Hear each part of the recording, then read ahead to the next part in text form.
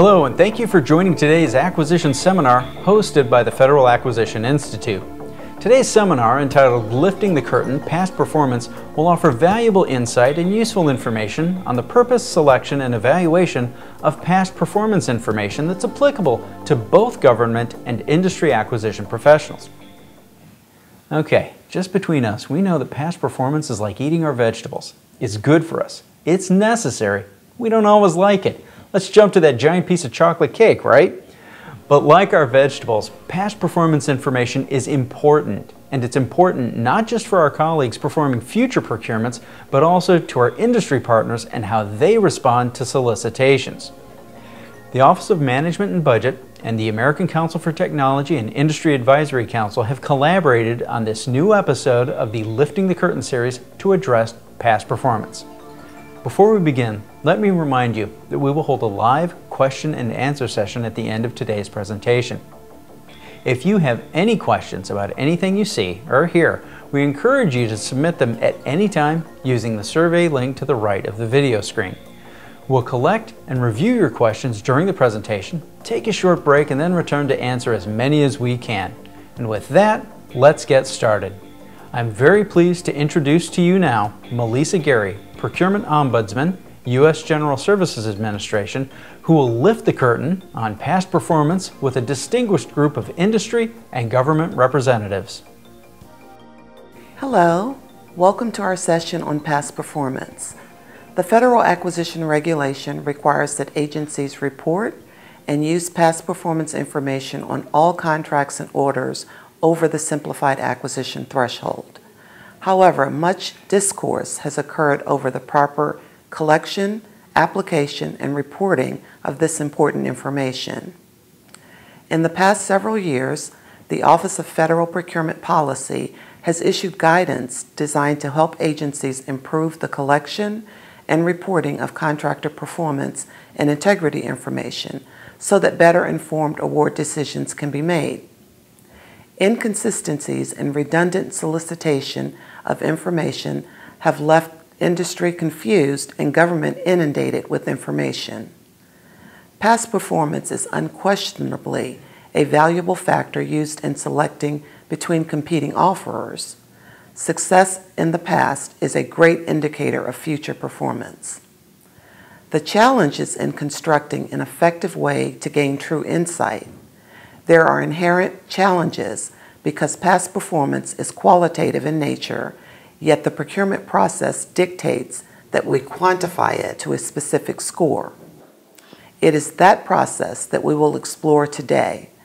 The objective is to shed light for industry on how the government is developing and using past performance information, and to help government understand how what we do impacts on industry.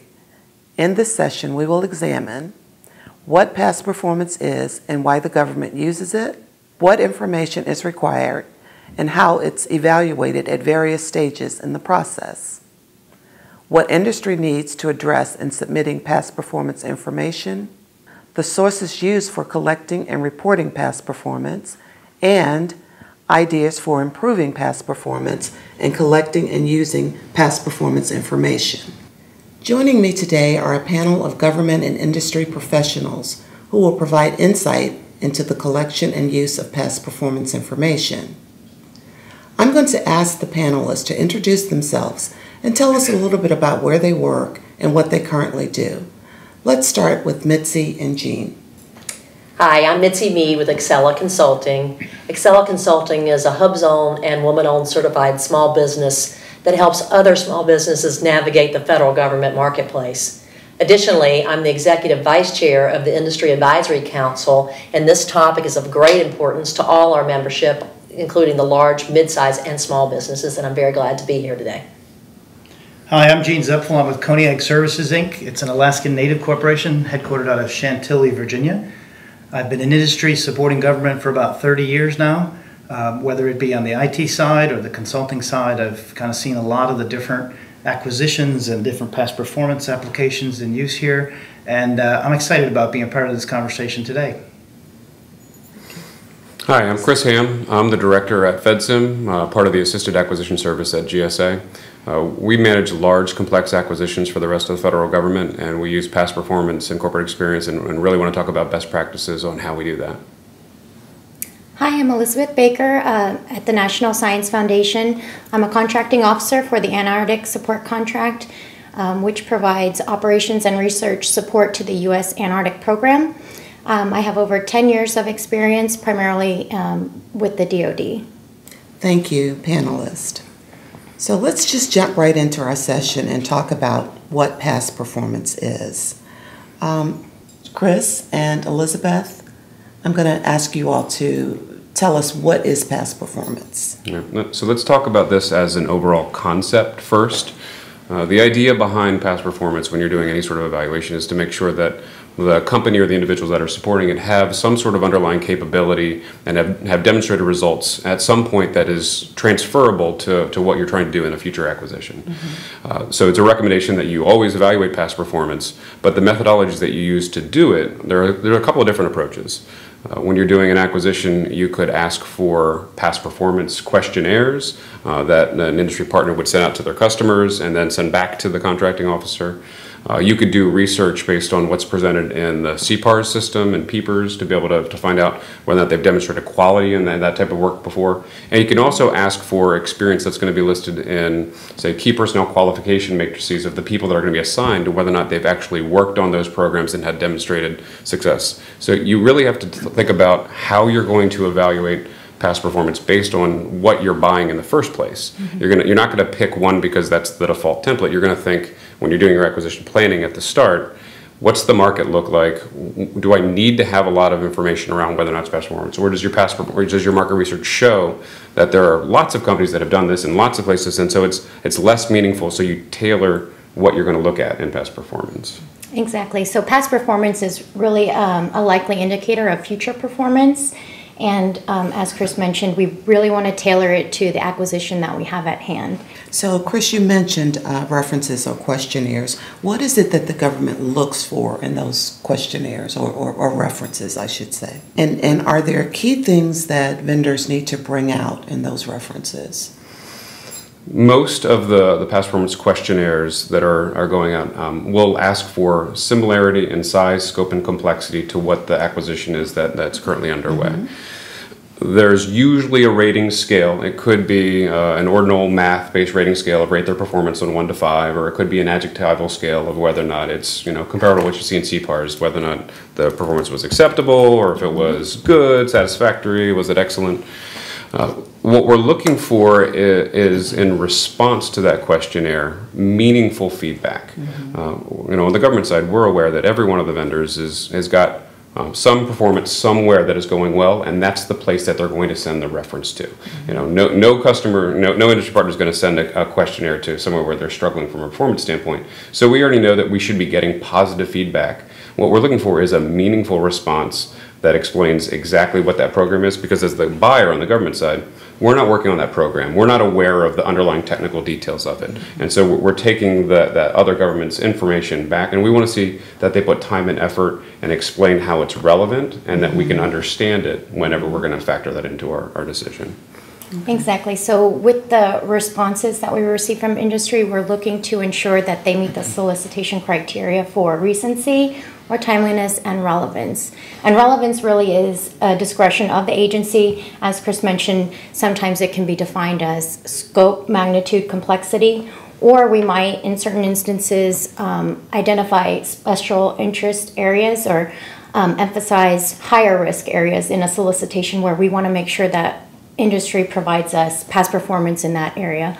So one example could be on a security installation IDIQ contract. It's a very broad statement of work, but there is one special, really important high-risk area of the requirement, say, for example, the installation of a nuclear security system. So if we want to pull out that specific area that's a higher risk, we might do that in the solicitation and make sure that our contractors provide us any past performance that they have in that specific area, because the goal is always to reduce the government's risk when we're evaluating past performance. Okay. And I wanted to make a comment about the size, scope, and complexity, because from a small business perspective, the small business may have the scope, but won't have the size and the complexity. A small business starts out smaller with smaller projects and then goes larger and larger and larger. And each time they have to kind of stretch that past performance because their size is the size of the past performance isn't the size that you're looking for. Do you have any points on that?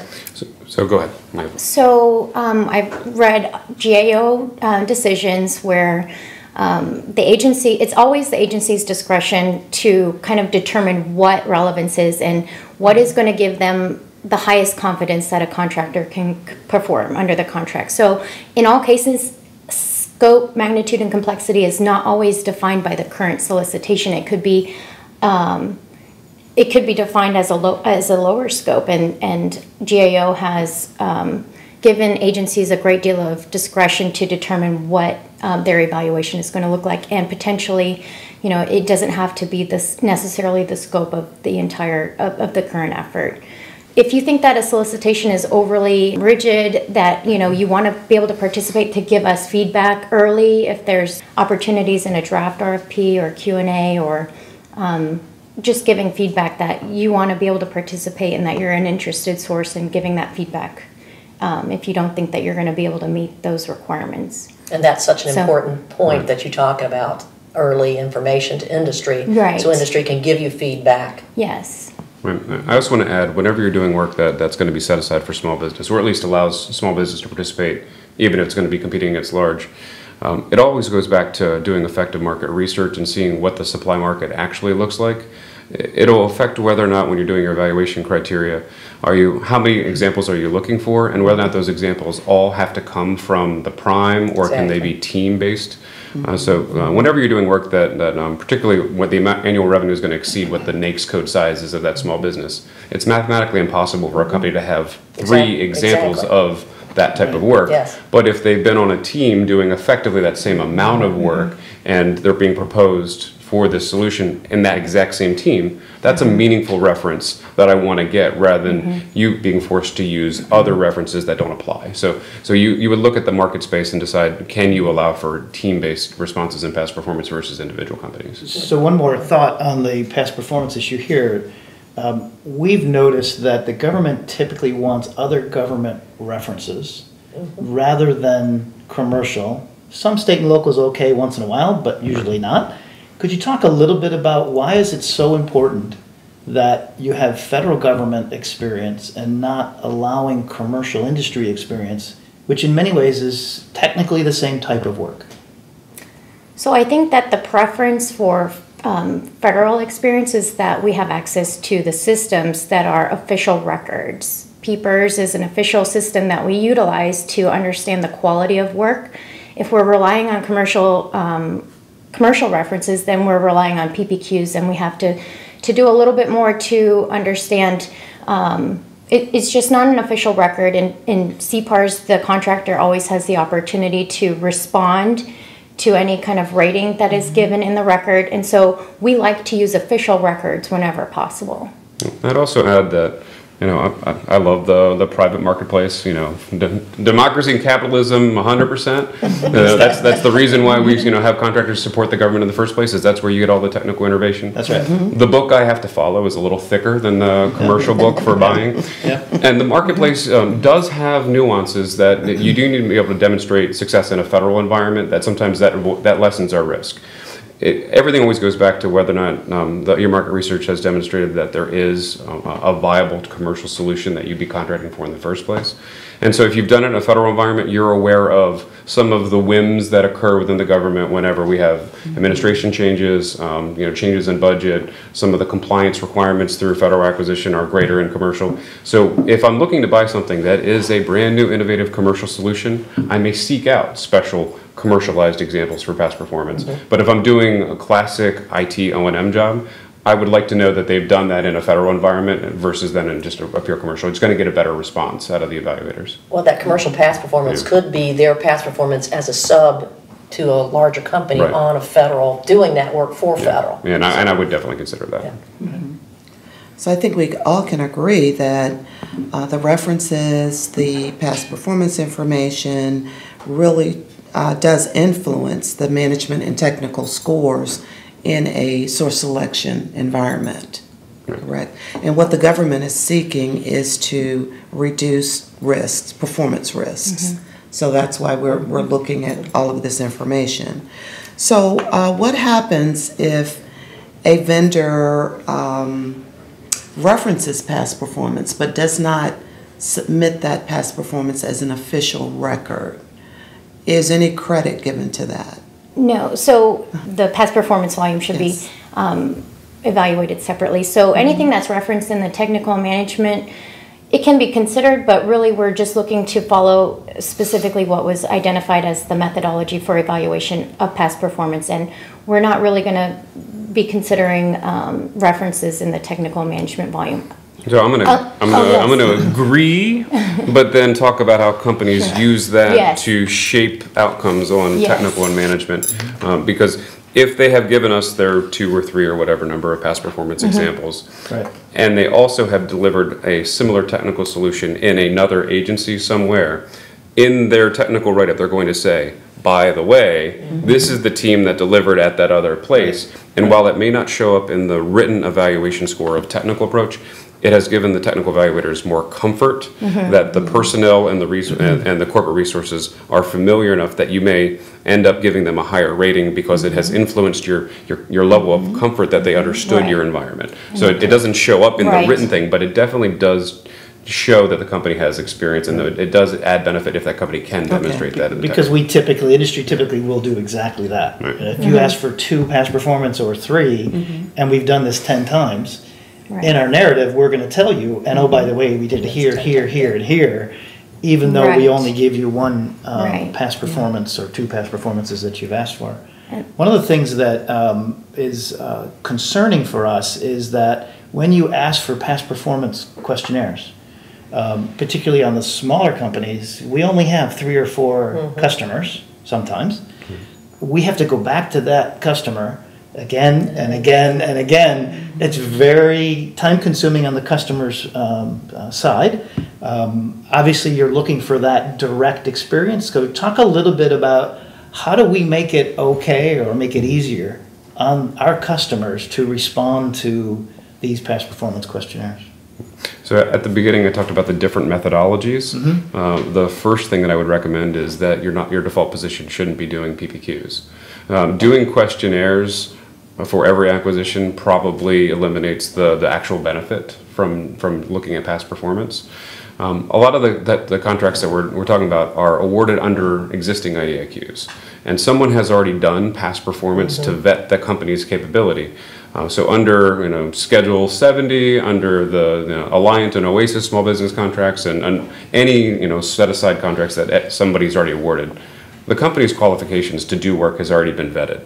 And so at that point, PPQs may not provide a material benefit. You may be looking at an alternative where you're looking at their corporate experience, or you're looking at their information presented in CPARs, rather than repeatedly asking companies to provide that information because it's already been established that the company has qualified past performance to be on that vehicle in the first place. So that's good advice to the acquisition professionals in the government. Yes. We in industry are responding, right? Yes. We can't drive that. We really don't influence that.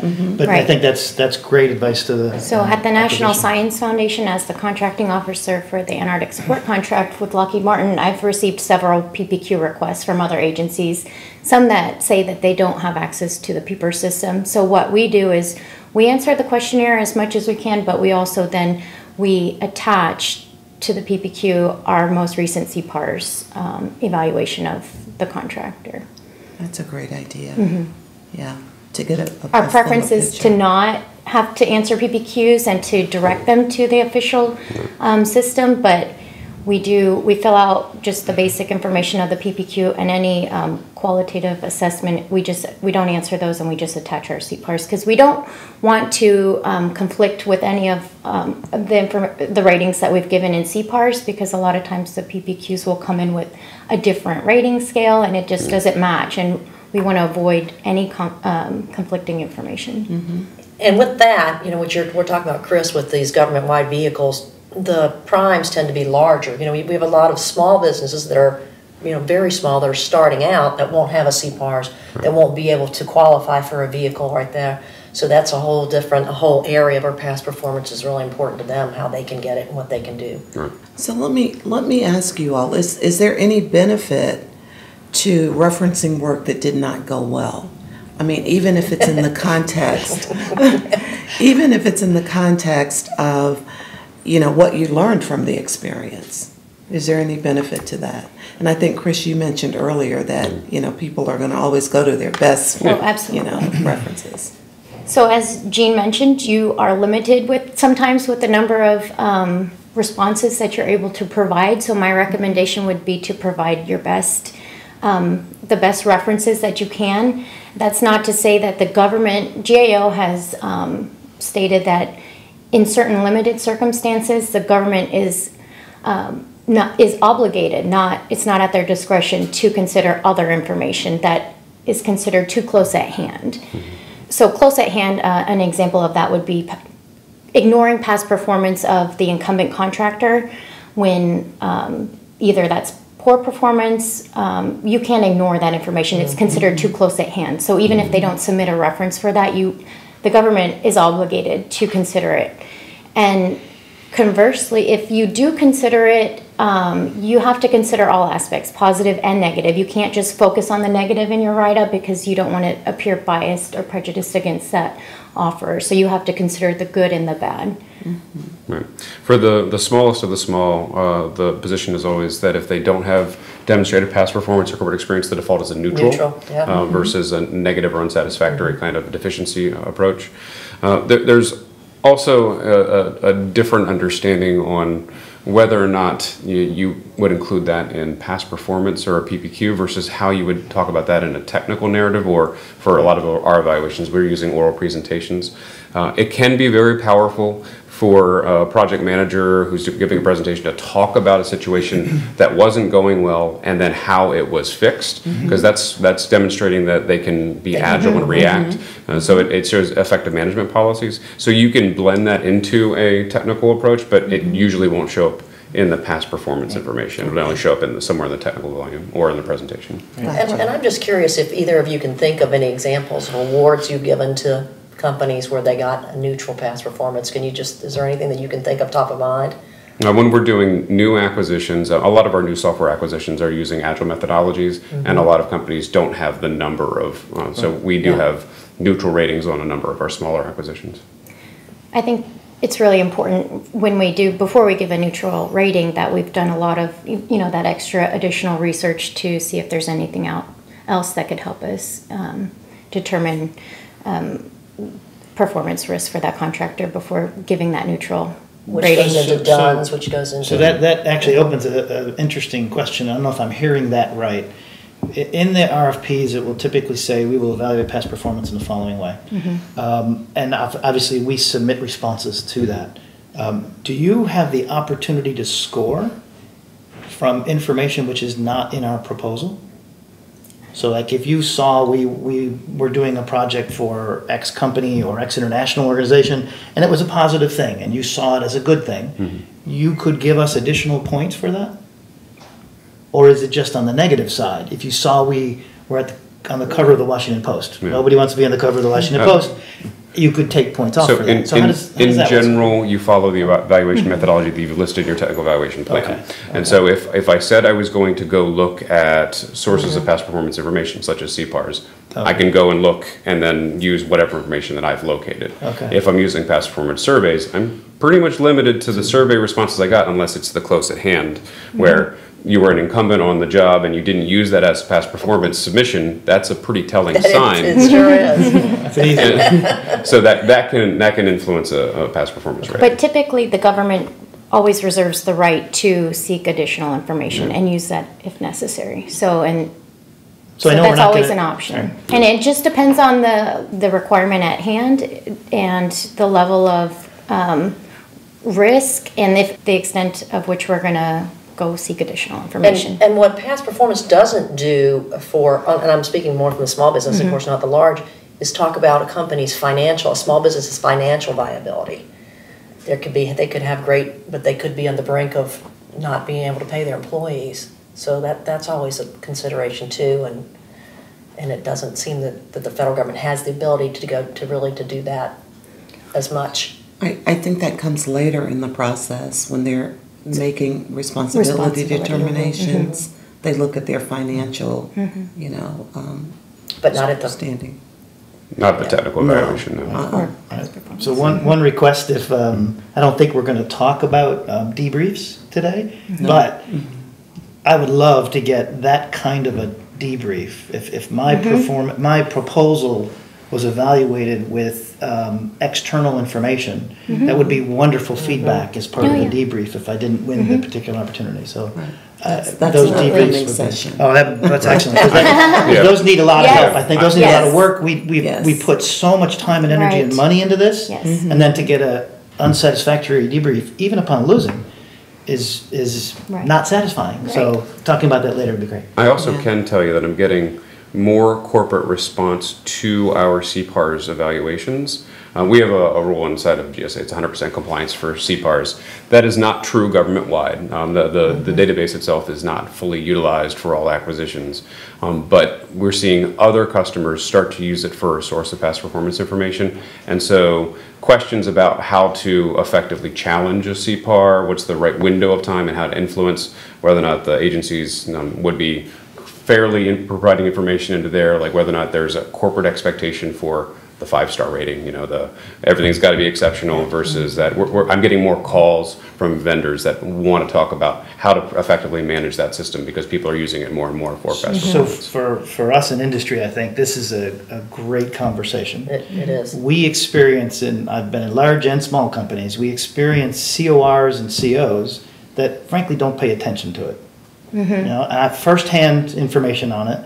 And being an executive in a large company, we've had to create a strategy to how to manage the government's attention to make sure that the CPARs are actually entered into the system on time and they reflect accurately with the work that we've done. So I know we have a process to review, and we get to review them, and then we get comments back, which is great. But we are more actively managing that in industry now than we ever were before because we're now seeing procurements where past performance is 100% dependent upon the CPAR.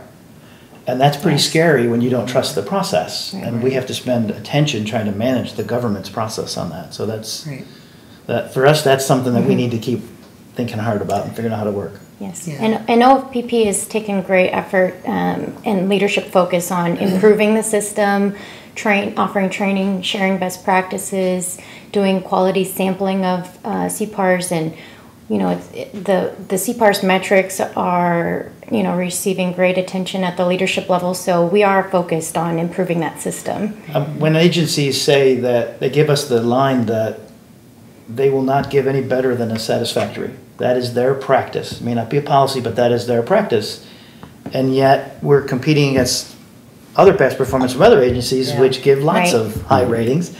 We don't feel that's fair. So evaluation of how that process works and the system works, I think would be very helpful. I think you might want to find the ombudsman from that organization. So one of the things, as you said, you're managing the comment period. It's important that you make sure that in your comments that if it's not already in the narrative is the most important part to a source selection decision maker, not necessarily the satisfactory rating. So the narrative needs to match the definition of the ratings, but in some cases that rating you can't really give more than a satisfactory, but that should be clear in the narrative, and it should say that there were no deficiencies in the performance, that this type of requirement is not one that could exceed a satisfactory rating, and that there were no issues. So it's really important that the narrative is clear, and we're working on improving the quality of that, and we want industry to make sure that during the comment period that if you're able to provide feedback on that you do that. And so that when a CO sees that in a response to a solicitation, they can see that you did a good job.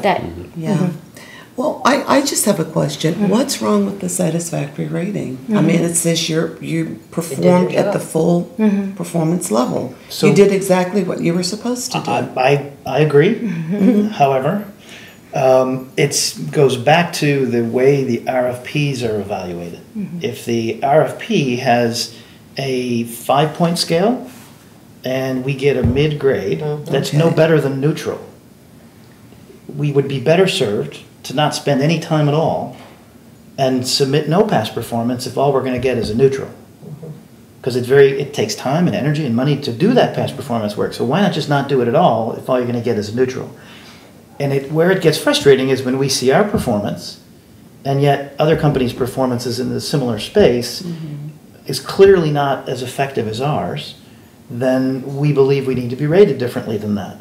Yeah. Now, obviously, it's all subjective. I'm not going to talk about a specific example clearly. But when the agencies say you can never do better than satisfactory, and yet the RFP is giving you more points, the evaluation is giving you more points for higher ratings, it's a discontinuity that we just don't have much influence over. And it's points specifically. It's not a trade-off evaluation. They're assigning specific points to that rating? Whether it's point, whether it's quantitative or qualitative, it doesn't really, either one, but you get more points, if you will, quote unquote, with, whether it's qualitative or quantitative, it's not. And a lot of our small businesses will say, my average CPARS is a, 4.9. So when they will put that in their literature when they're talking to potential new clients, and so they've gotten a 3 on something. It is meaningful. I mean, yesterday was Prime Day, and I did sort by 4-star ratings on everything that I was looking at to make sure that for a commercial supply. So there is an influence on whether or not the average is overall. If there's a high number, the N is high, then you're showing a high level of satisfaction. So I would try and address the idiosyncrasies of an agency that's not using the same scale as what everyone else is. Yeah, that's not what we want. There needs to be consistency. So who do we talk to if there's an agency, and I can name 5 right now, I won't, that we just believe are not really doing this in the spirit, I think, with which it is intended? Just what is the industry's avenue to ask that question? I would say the small business representative of the agency, if you're a small business. Okay. I mean, what if you're a large business? And the policy comes from the Office of Federal Procurement Policy. Okay. I know they have this blog called an open dialogue, and they encourage industry to submit their comments. Okay. That would be a start, Okay. Get them aware of it, because they're the ones who issued the policy for the federal government to follow. So, and if there's inconsistencies going on amongst agencies, they certainly should be aware of that. We also care a lot more about data now. We want to make sure that we're using that information effectively. Yes. And so most senior procurement execs have some sort of feedback mechanism, an ombudsman or something, in order to make sure that we're complying, they're measuring compliance, and that there's a certain outcome, that the performance under the agency is well. So there should be a feedback mechanism in that individual agency also. Great, thank you. So, based on our conversation today, I'm going to pick on Mitzi and Jean. Great. What is it that you think the government is looking for with regards to past performance information, and how do you decide what to provide? Well, I think the federal government's looking to mitigate the risk. Yes. So, and once again, speaking from a small business perspective, lots of times you can only decide, you only have a few things to choose from.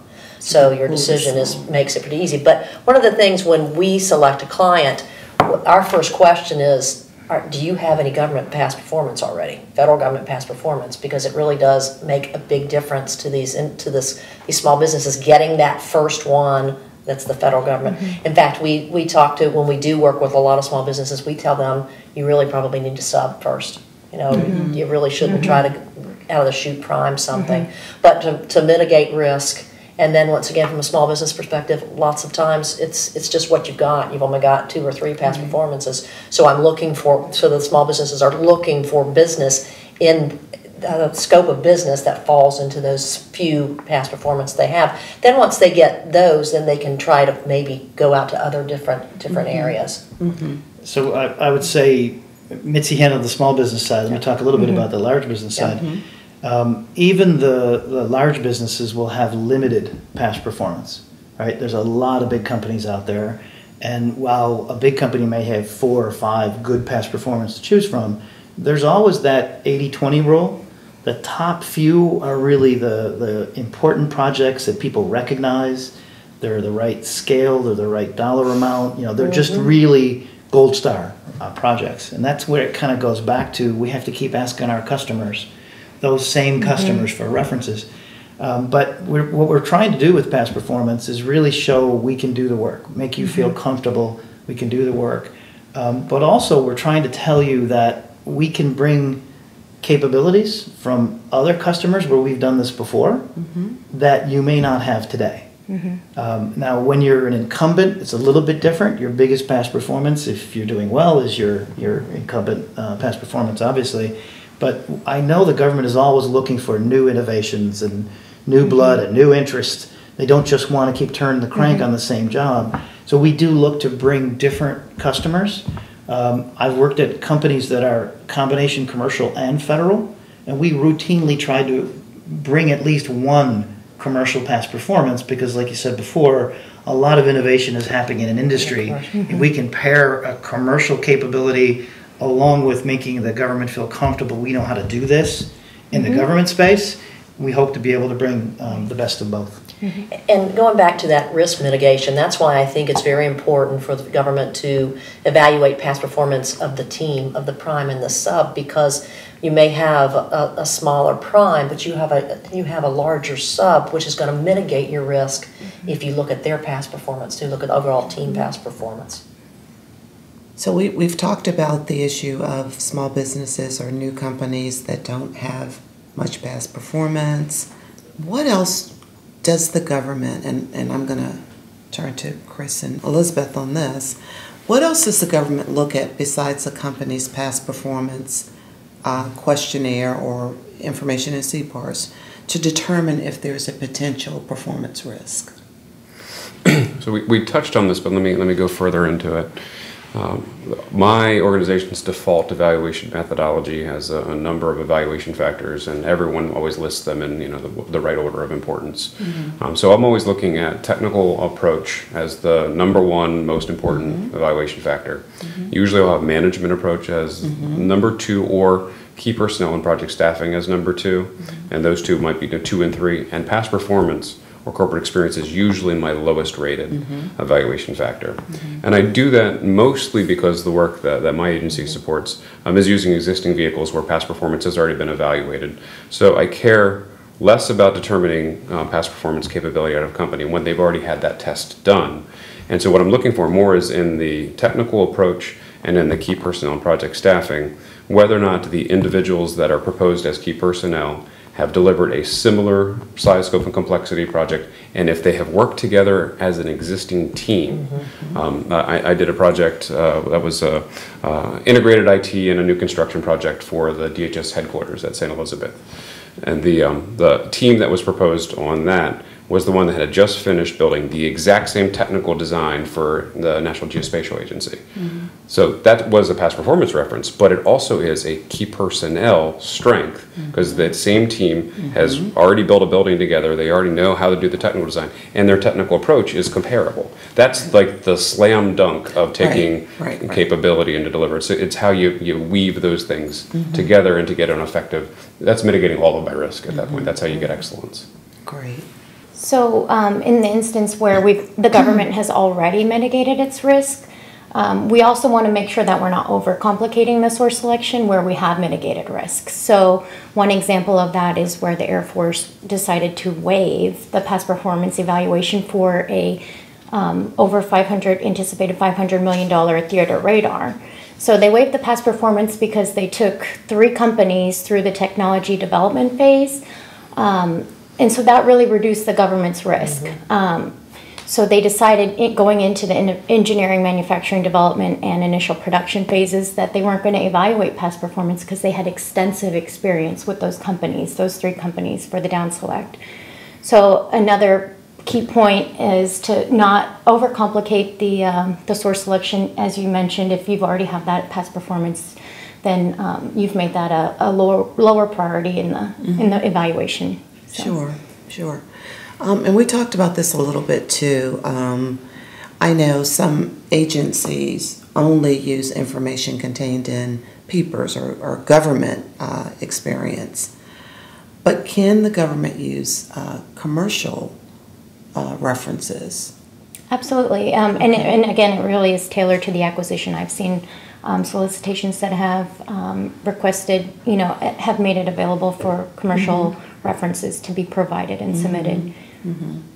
So it just depends on the other sources requirement. would be state and local governments. Yep. Yeah. So I mean that's government, but the point I'm making is that we should not, or we ought not to just rely on the information in papers. Although in experience, just in my years doing this, I do feel like the federal government does feel better when it's been done someplace else in the federal government. Because once again, that goes back to mitigating risks that we talked about. Right. And it's a similarity but with the newer technologies, as you were talking about, the agile development methodology, there's just not that much. So it's forcing you to do that. Look at the commercial. We are seeing a lot more federal experience. The shift to agile development really got footing about 4 or 5 years ago. So now we're seeing more federal examples. But originally, no, it was teams that had delivered an agile software development in a commercial environment that was more powerful than somebody saying that they did it, but when we know that really they were just doing waterfall in a room. It did change the evaluation methodology. Right. And were most of those awards that were they smaller? Yeah. So we've talked about the various sources for collecting past performance information, what the government looks at. So as we continue down this path of improving past performance and collecting past performance information, I'm going to throw this out to Jean and Mitzi. Is there an innovative way to demonstrate past performance to the government? So how can you bring innovation into your proposal that would correspond to what we're trying to do, to our requirement? So I think Elizabeth brought up one good example is a multi-step acquisition process sometimes is very helpful. If what the government asks us to do is to build a solution or demonstrate an agile approach or bring a technology to the table, show us that you've done it, and make that part of the selection process, you down select from 50 to 10, whatever the numbers actually are. I think that gives us an opportunity to show you we can actually do it, not just talk about it, not just write about it, but actually show you. I think an improved past performance system, PPERS, et cetera, could add value if there was real content in it versus just opinion. Because reality, it's opinion, right? You're asking the COR, the CO to make an opinion on performance, and this goes back to the availability of data. Like, were we really on time? Were we really within budget? I mean, that data is available now. If you can integrate that and bring some more hard numbers to the table, I think that would be very helpful for us, because we're happy to live by the real numbers, but you all have to have access to that data, and today you don't really have access to that data. Which would make the whole proposal process a lot easier if you didn't have to worry about doing everything on the past performances. If you had some place to go to get it that was consistent and all those things, it would make it easy for industry as well as for government. And one of the things we talked about earlier is with it's not so much about innovation about past performance, but it's how letting industry know as early as possible what the past performance requirements are, because that basically for industry sets up how you team. So if you don't know what the past performance requirements are going to be until the RFP comes out, and I mean you can always assume size, scope, and complexity of the work. But if you don't know if it's going to be 3 or 5 or whatever, those decisions by the government greatly impact industry and their teaming decisions. I absolutely agree. And I think even though I'm sure you all have heard that our cycle to make a bid, no bid decision is sometimes 18 months in advance of a procurement. That's plenty of time for you all to go out to industry, put a draft RFP out there, put draft past performance. We want to make a decision at least a year before RFP. If we wait too much longer, the good subs are gone, We really won't have the ability to build a capability or flesh out a capability we think we would like to have better documented, better formed for this opportunity that you're trying to buy. So I know it feels odd that we need it so far in advance, but these are very expensive things for us to pursue. And it's not unusual at all to spend $250,000 or millions of dollars just to pursue an opportunity. And we have people we work for, whether it's individual investors or Wall Street or whatever, we've got to go defend our budgets to be able to pursue something. Being able to say, I've seen a draft, I have a strategy, and I'm a year away from an RFP. Much more better for us and much better for you. You're going to get better solutions. And better competition. So the more you can communicate, the earlier you can communicate, and the more you can communicate, and GSA is always very good about that, the better for both sides. Yeah, and even the acquisition forecasts that GSA makes, that each agency makes, very, very important. Now we know it's a moving target, right? And lots of things happen and lots of things change. But the sooner you can tell us your acquisition approach that you can share, the past performance, the basic scope, the contract vehicle you're going to use, hugely important. If you use a contract vehicle that I don't have, then I will either not pay attention or I will go find someone who does have that vehicle. Again, that takes time. If you can tell me in advance you're going to use Alliant, you're going to use CIOSP, whatever you're going to use, very, very helpful for us a year or a year and a half in advance. It is interesting how we've connected the concept of past performance to how government and industry interact, because people would not naturally make that connection. But we have seen a chilled relationship between government and industry. Protest rules protests have increased, which then makes government contracting officers more risk averse. In general, there's the reluctance to interact in advance of a solicitation. But FAR 15201, very clearly, meetings one-on-one with industry to do market research, develop understanding of what the world looks like, would be how companies could then form teams that can bid on our work, which then gets our solutions to be better. We need to get back into that mindset where the contractor workforce is just as committed to serving the mission of the government as the government is, and we just want to make sure that once we get into the solicitation phase, that's when it's fair and equal access instead of the upfront part. Right. I think it's critical to get industry feedback in developing our solicitation, either feedback or on how to improve it or questions that are not clear.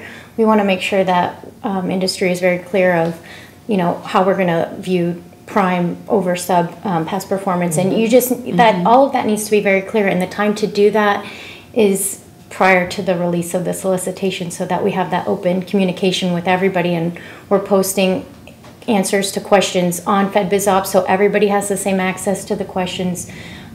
It's very important. So, and we appreciate that feedback, and I know we need to continue to improve open communication with industry. And I would almost recommend, this may be too much, but I would almost recommend 2 drafts. I know it sounds like a lot, but if your first draft has a past performance approach or methodology you're going to use, which has got a left turn in it, that's a right turn, a left turn in it, and then we act on that, we make a decision based on that, and then you come out with the final RFP and you change it, that changes everything. So the kind of the final draft should be really on target for where you want to go. You've already taken all the insight, you've taken all of our input, you've made your decisions. Now clearly we're not going to argue about those decisions that you make, but changing it late in the game is as bad as not making it in the first place. Absolutely. I've seen multiple draft RFPs released and multiple Q&As, like 5 sets of Q&A sessions that are posted individually. So depending on the complexity and the risk of the requirements, that's going to drive that and the timing that we have to allow for that. Well, I'd just like to add too that when the government holds an industry day event, especially a pre-solicitation day, we're still doing market research. So that's an opportunity for industry to kind of help shape the requirement. And an interesting thing about that, so these industry days, I'm glad we're talking about it. Lots of times the industry day, as you said, is for market research and decisions haven't been made, yet government expects industry at that industry day to figure out the teaming, but we can't because we don't know, the questions haven't been asked. Is it a large or a small business set aside? What's the past performance? So it's kind of interesting that there's so many dynamics to that teaming decision that until those questions have been answered, we can't do the teaming. So that industry day is great for us, but you know, sometimes it's, well, maybe the industry day should be after that those decisions are made, so that when you have industry in the room, they can do that networking and those discussions about teaming, because we know what the requirements are. And I would say, in my experience, industry days are generally the government push of here's what we're going to do. No one asks questions at those industry days. At least people who are worried about competitive stancing. Sure. Yeah, there's no way I'm going to ask a competitive question in a forum of 1,000 people, right? Yeah. So that really is a push. Your RFIs, your market research, your drafts, much more valuable. Sorry, they're both valuable, but we really act on the information in those draft RFPs and the RFIs. And actually, I'd like to ask a quick question about the RFIs. Bringing it back to past performance, when you include a brief request for past performance in the RFIs, that helps us a lot, because we want to tell you the good things we do, but if you look at our response and you say, you know what, these guys can't, not even in the ballpark, give us that feedback, either through your next draft or through your results of your market research. Give us that feedback so that we don't waste our time and money on something we know we could never win anyway. One of the things I've been advocating for in my own office, and I'd love to see it go wider than that, RFIs are for different purposes, and we call them all RFIs. There are RFIs that are for market research for corporate capability. There are RFIs for technical innovative ideas that we're trying to figure out how we're going to buy something. And there are RFIs for whether or not they're for socioeconomic concerns. And they're structured very differently, they're asking different questions. And sometimes they're used to make a set-aside determination when we also have other facts that are also in it. I think we need to do a better job of calling the request for what they are, and then the companies can understand what information we're going to use in order to decide, and then do an industry day or a Because a lot of the small businesses won't respond to the RFIs when you're talking about the ones for the sources to see whether it's going to be set aside, because it kind of goes into a black hole. They do all the work, and then they never hear anything about it. They're never invited back to talk. They're not, you know, and so that would be very helpful. Kind of trying to figure out what are you trying to accomplish with this. I'm trying to get a dash after RFI to say the intent behind the RFI. Well, the feedback that I hear too is that you're absolutely right. Oftentimes it does go into a black hole, but yet industry has spent the money and the time to respond to this RFI, and nothing comes of it. But if I spend the time to respond to the RFI and you give me feedback, or you say, all right, great, come in and meet with me, or let me know what's going on with it, then it is really worth my time to do it. Yeah, even if the feedback is no thank you. It's not a procurement decision. That's right. Don't worry about hurting our feelings. We get over it very, very quickly. Move on to the next thing. Because we lose a lot. We lose more than we win. And we're used to it, right? We're used to it. I would rather be told no very early in a date than no later in the date. To use a bad analogy, sorry. We do that occasionally with an advisory multi-select or even a competitive range, where you're using that as an initial screen. We'll send a letter, which, you know, it sounds a little mean when you're saying company X has not demonstrated capability and, you know, requirement Y. But you now say, all right, we're not going to pursue that one. B&P now goes to the next job. People don't continue once they get I don't think you're going to make it. Well, yeah, I mean, we call it usually a deal review board, the folks who are making the decisions about what to invest in. If you get a positive response, yes, you've made the competitive range, or here's a positive, yeah, your experience is reasonably on target. Huge enthusiasm goes behind that one, but if you don't get a passing grade, you step away and go find something else to pursue. You don't waste your time and money. And then to go back to your comment about industry days being information pushed to industry, a lot of times they'll do breakout sessions, and one-on-one breakout sessions too, early on. So hopefully they're, you know, if it calls for it, that they're doing those individual sessions, so that you can bring up those questions that you have in that, you know, without having everybody else in the room. I'd love those. I think those are great. And actually, I know we always want to do a one-on-one because we want to dance in front of you, right? I would be happy with a telephone one-on-one. Right? You can do 8 of those in a Yeah. day. One-on-ones, industry, face-to-face, Right. you can probably do 4 a day. You're right. It's really very powerful for us to Yes. be able to even just Yes. talk, or God Yes. forbid we get to video conferencing at that level. But that interaction is very helpful, and what we find oftentimes is you don't have enough time. Right. You don't have enough resources to basically deal with all the companies that are coming at you. Find a way to make it a little quicker and easier. That would be more helpful than make fewer of them more complicated. Because if government doesn't engage with industry, and this is more on a recompete, then really the incumbent has so much, as long as the incumbent's doing a good job, the incumbent's got so much power, because nobody else, a lot of companies won't bid on things where they haven't been in to talk to the client. They don't feel like they know what the hot buttons are, and you can say you get a lot of that out of the RFP, but And Mitzi just went through the list, right? If I'm on an evaluation team deciding what should we bid in, have you talked to the client?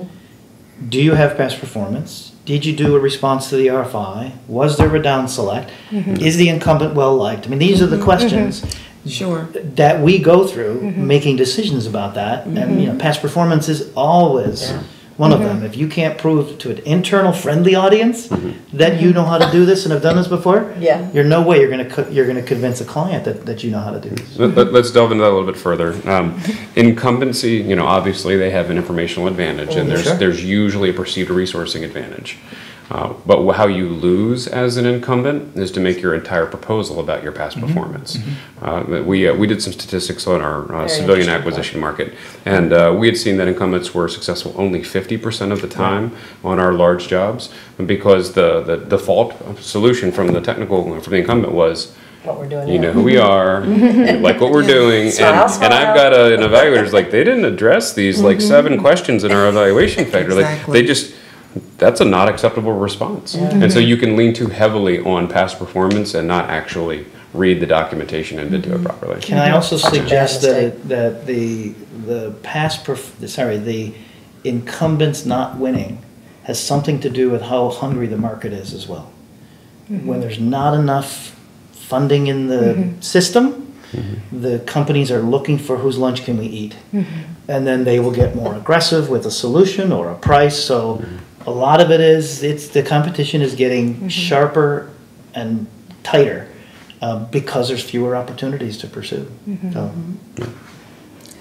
I'd like to go back to the issue of questionnaires, and Mitzi and Jean, do you all feel a certain level of frustration having to go back to the same clients for references?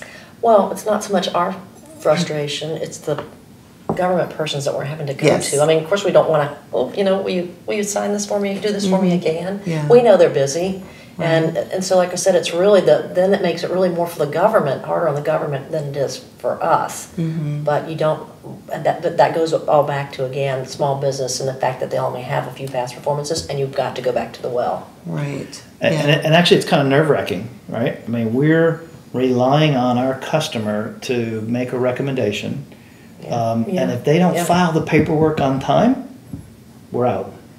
So we have to put pressure, which nobody likes to put pressure on your customer. Exactly. We have to put pressure on your customer, Your current customer, not just to especially, open the email, Right. but God To forbid, fill out the respond within a certain document time. and then send it to the right person. And So- if you're bidding on a lot of things all at once, then your customer can go, well, wait a minute, what about, how are you going to take care of me? And I've had a customer say to me, my leadership has told me to stop responding to PPQs. And yet other customers are saying I have to have PPQs. So there's still a disconnect in that system. What happens if one of your customers is just an easy grader? I mean, that doesn't necessarily say. Then you're going back to them every time. Well, but you see, that doesn't say that you're one of the best out there, though. Press hard you 3 know? copies. That's absolutely true. It doesn't say that. The issue is these are all people, right? And different people have different measures. Some people say satisfactory is showing up every day. Other people say satisfactory is delivering on time, on budget, on mission every single day. That's 2 different levels of performance. Yeah. And people are going to rate those. I think that's why, back to Chris's idea, When we can get harder data and we get more data available that it can be more quantitative, it can never be purely quantitative because opinions will matter. Right. But just more data points, I think, would be very helpful. Yeah, so we're trying to solve a behavioral problem. I usually try and do that through improved system design, and so this is my personal opinion, not the position of GSA or FedSim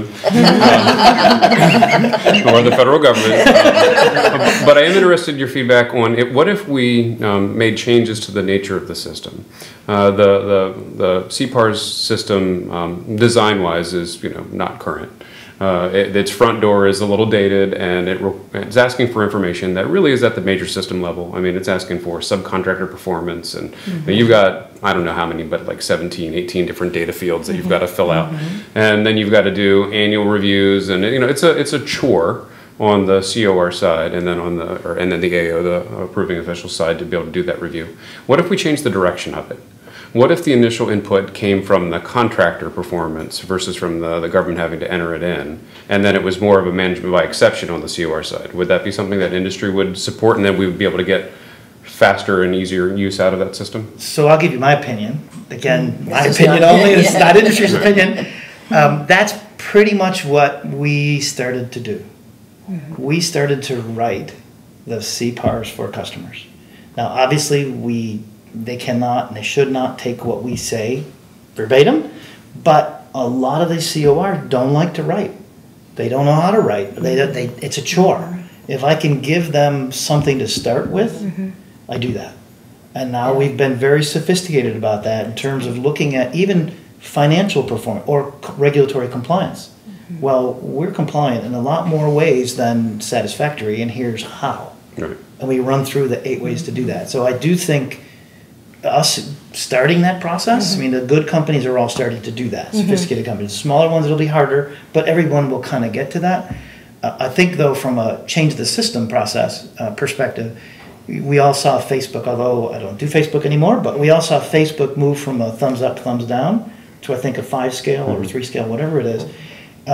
If you could make the PPQs an online yes, no, with a little bit of narrative, and you make it a single transaction for the client that is going to have to fill this out, so that they get the email, they open the email, they click here, they answer the 3, 4 yes, no questions, they give ratings, etc. Quick narrative, they're done and they're out.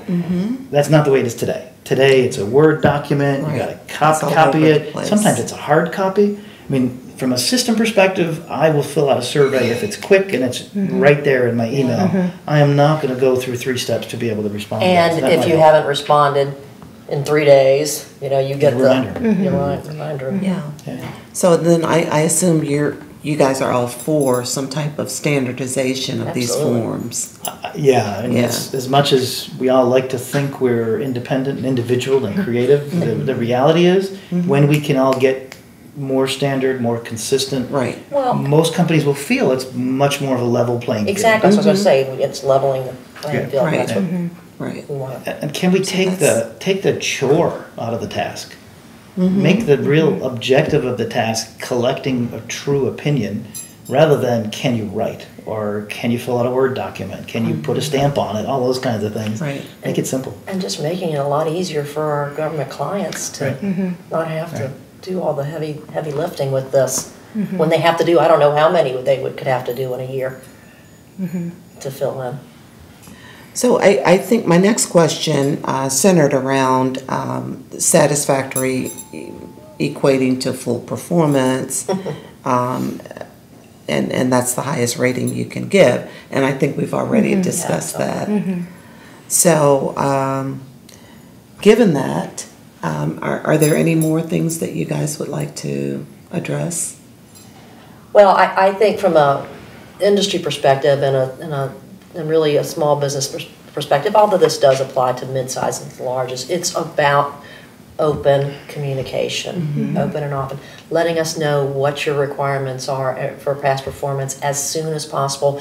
And I think because to allow government to know how big a factor that is in us for teaming, not only teaming, but a decision whether to even go after something. It's just so important. So the more we know, sooner, the better for competition, the better for industry, the better for government.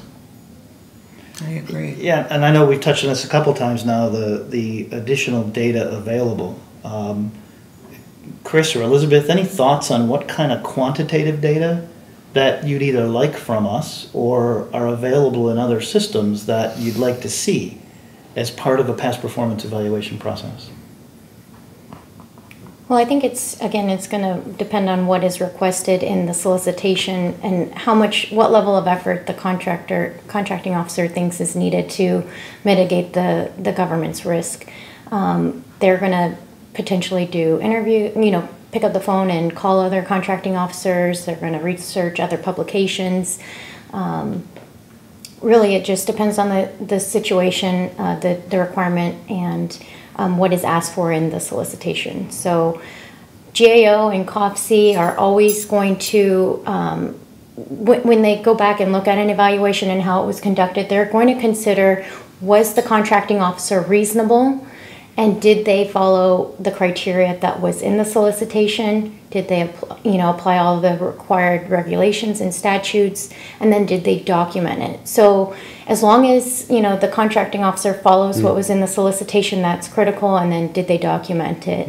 And the extra level of effort, the additional information, if they want to see anything extra, they're going to probably ask for that in the solicitation specifically. But the level of effort for additional information we seek just depends on the requirement, the complexity, and the risk. And there's a number of avenues that we can take to get that additional information. It may end up being just the market space that my agency works in, but it seems like we've got to a point where past performance or corporate experience gets to a compliance exercise where you're not going to win based on your submission, but you can lose.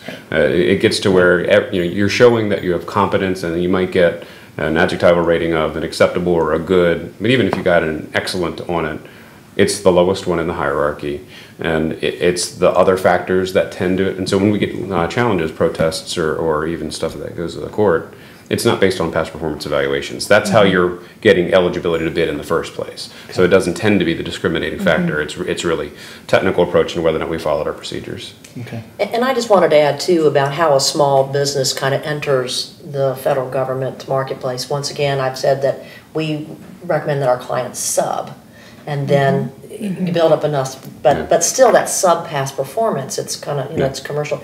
If the federal government understands how that's how it works, but that's not how the past performance really is set up. So if some type of change could be made for that, realizing that we want, because that's what you should want. You should want your entries into the federal government marketplace to go to work for a larger company and get the experience working in the government marketplace, and but mitigating the government's risk because the prime has more experience there, and then as they mature, move into in that prime past performance. But like I said, that's just the system's not really set up that way. Right now. I do want to add one thing that we haven't touched on, but what I do see out of small businesses as past performance examples, where they'll count an entire vehicle that they've won. They've been awarded an IDIQ, and they use that in order to get to size, scope, and complexity.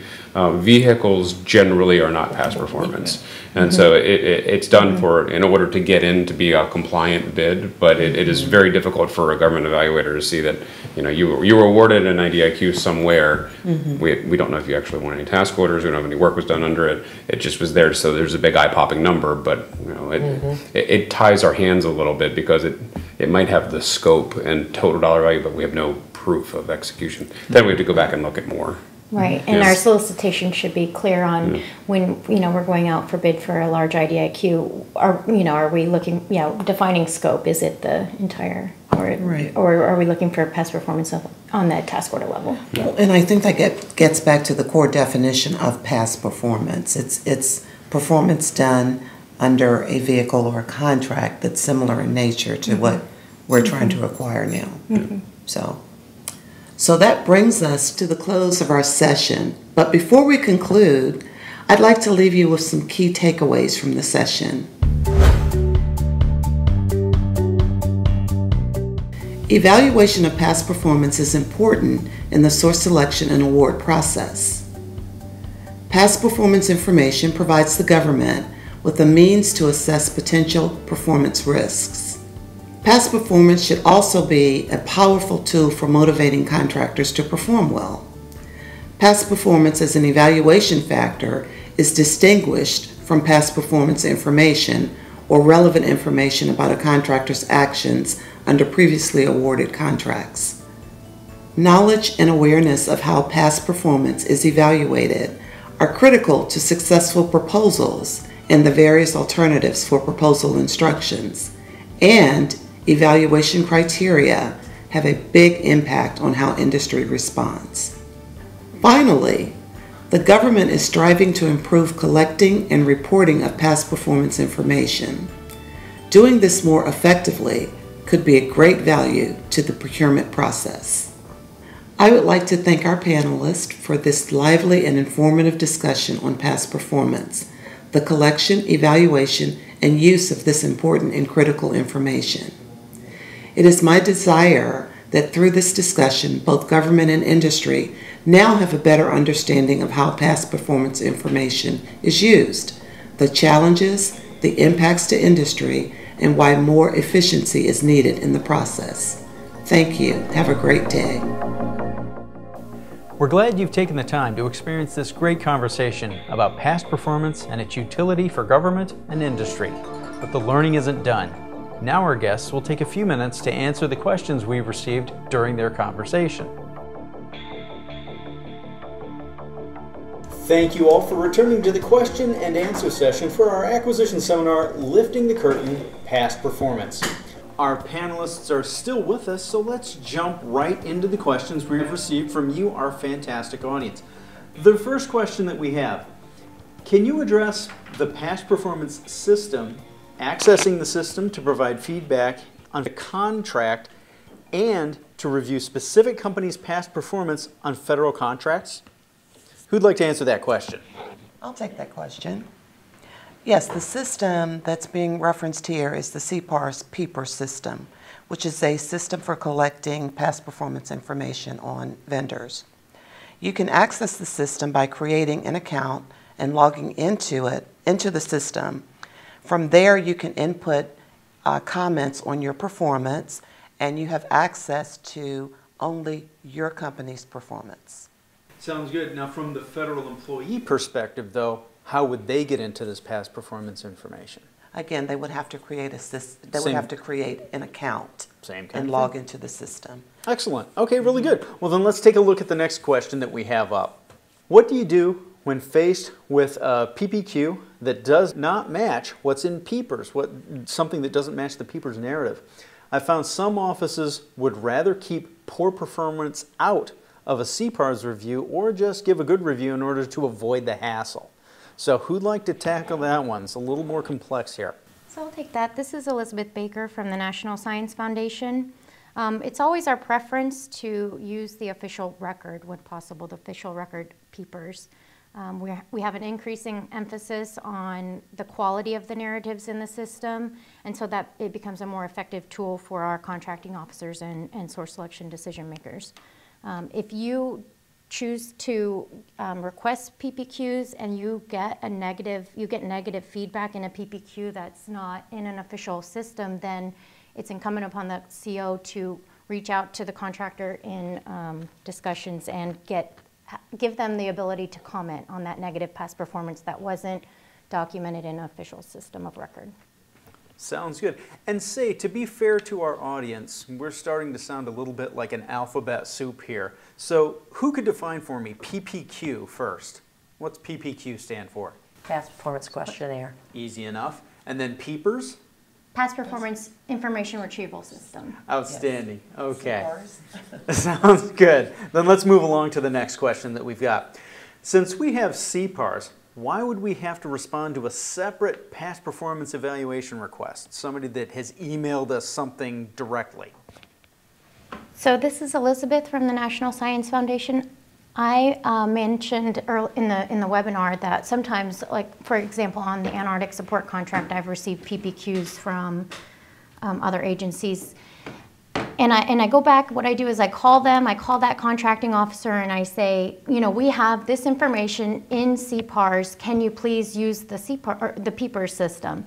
And what they've told me is, in these two instances, they've told me that they don't have access to the system. And so what we did was we completed the PPQ as much as we could, and just the basic information, and then attached our CPARS evaluation to that PPQ and submitted that to the contracting officer. So that's how we kind of handle it at the National Science Foundation. Okay, sounds like we might need to do a little bit more work within the federal community, making sure everybody has access to the system, or help them understand that they do have access to it, and maybe they just don't realize that then.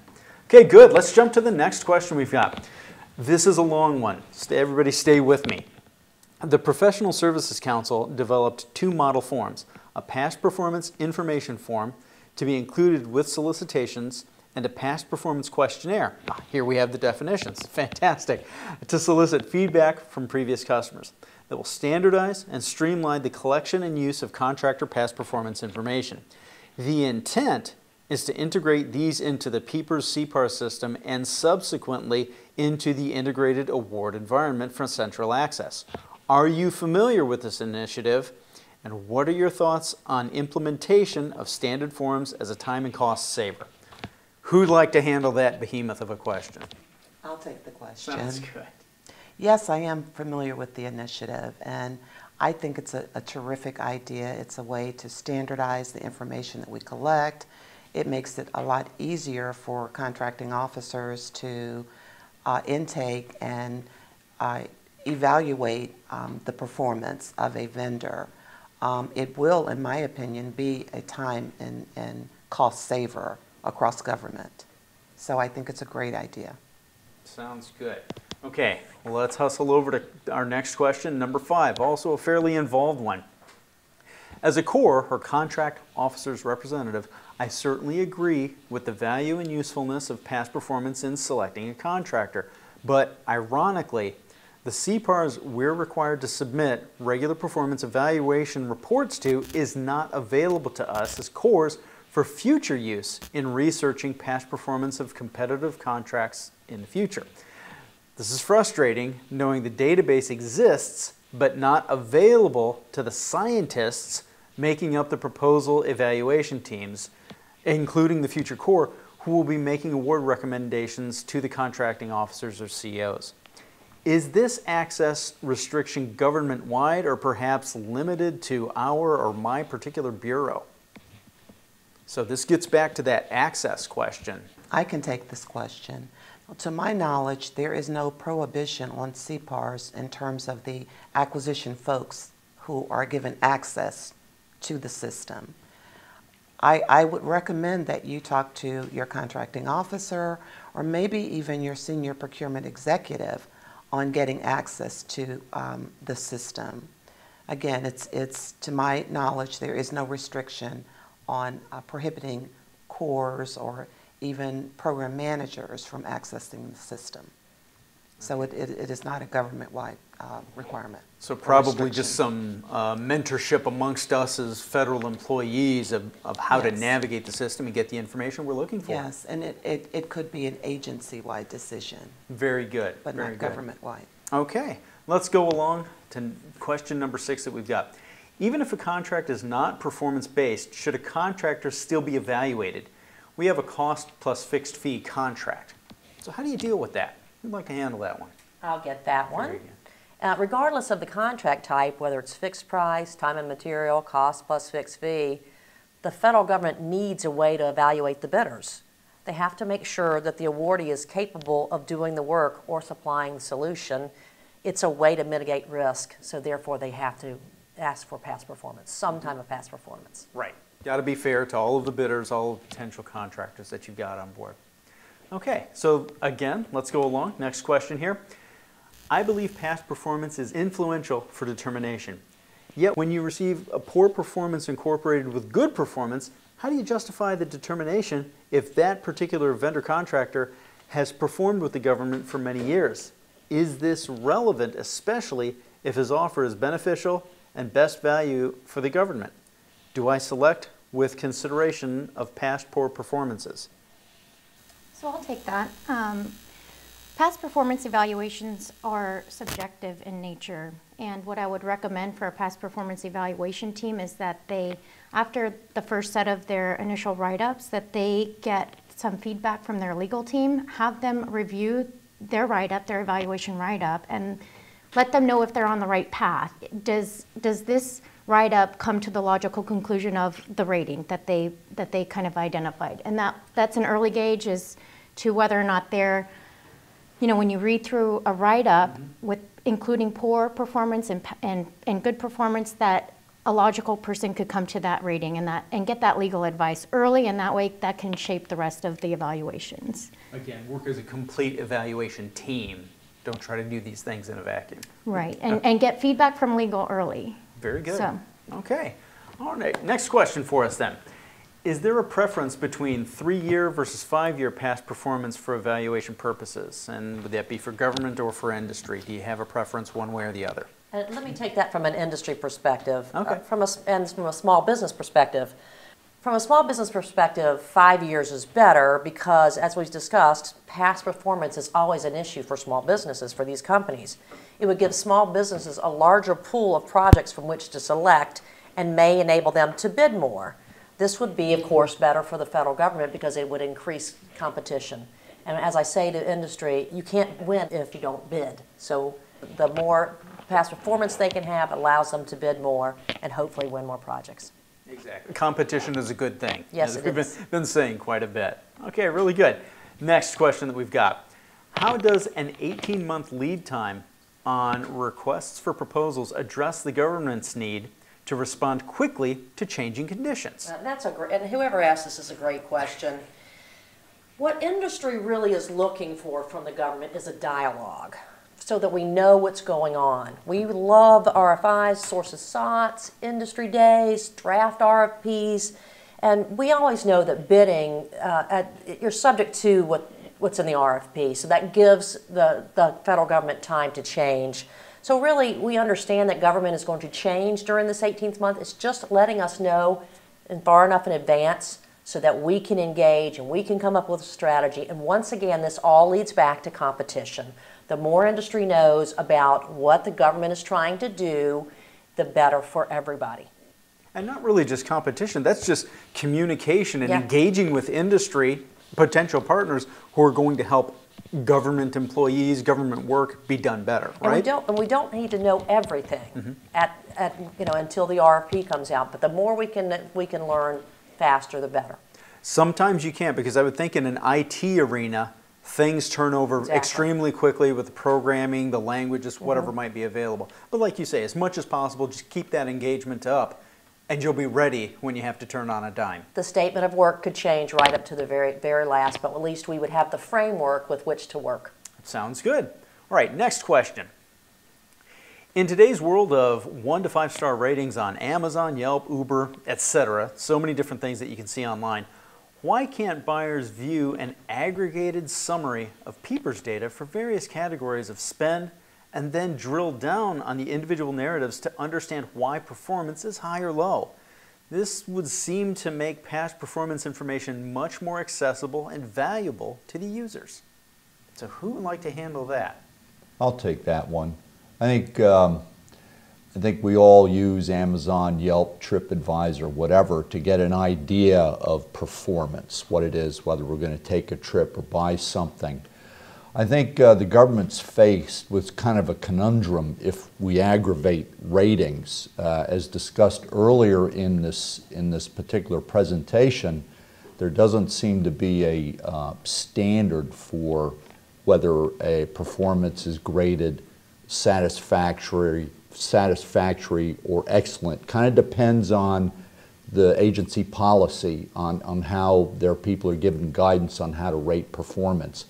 If that particular process was a little less subjective, I think you could aggregate ratings based on data and not subjective evaluations. I think for the time being, the process isn't there yet, and you're going to have to drill down into the actual performance narrative to really see the capability of the vendor you're looking at. Otherwise, you might get a false impression of performance by looking at a aggregated rating at this point in time. I think that's a great discussion point, and I think we need to continue that conversation with the owners of CPARs. I mean, that would be a great item for them to look at and figure out if there's some way to make that standard rating so that they can be aggregated to save a little bit of time. And maybe we can set up aggregated ratings as a future acquisition seminar. We'll try to do something like that. But unfortunately, we need to stop here because that's all the time that we have for our question and answer session. Now, if you asked a question not answered, we'll try to work that into a written response that we will post with the recording of this seminar in the Federal Acquisition Institute's Media Library. So I'd like to thank our panelists for all of their answers here today. And I'd also like to thank you, our viewers, for these fantastic questions that you've submitted.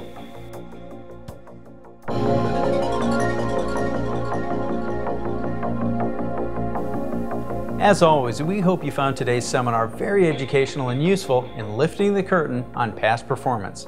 The Federal Acquisition Institute thanks Melissa Gary for leading our exploration, as well as our panelists Mitzi Mead, Gene Zapfel, Chris Ham, and Elizabeth Baker. And of course, FAI thanks you, our viewers, for your time and attention. Remember to eat your vegetables, but now you've earned your big piece of chocolate cake. We'll see you next time.